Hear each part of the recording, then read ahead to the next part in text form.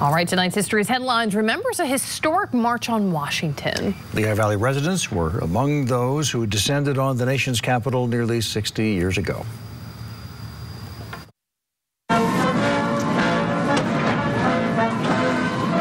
Please raise your right hand and repeat after me.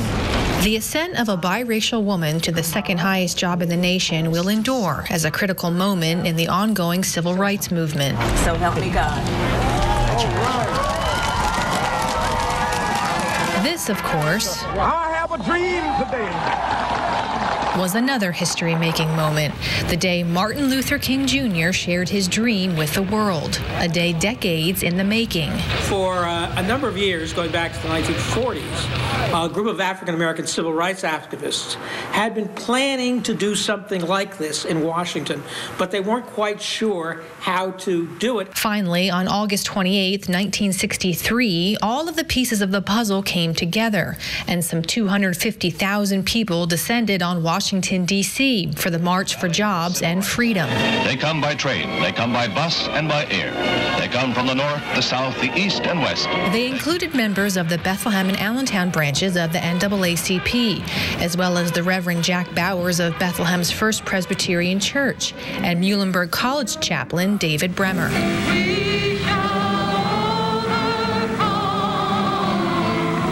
The march began at the Washington Monument and progressed to the Lincoln Memorial, where demonstrators heard from speakers and musicians.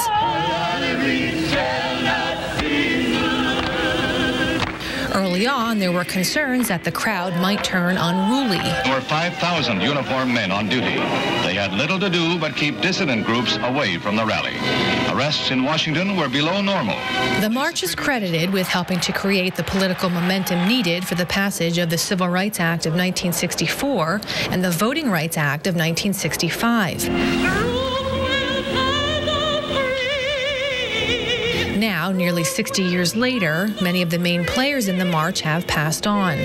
But the torch has been passed to a new generation, and the work continues.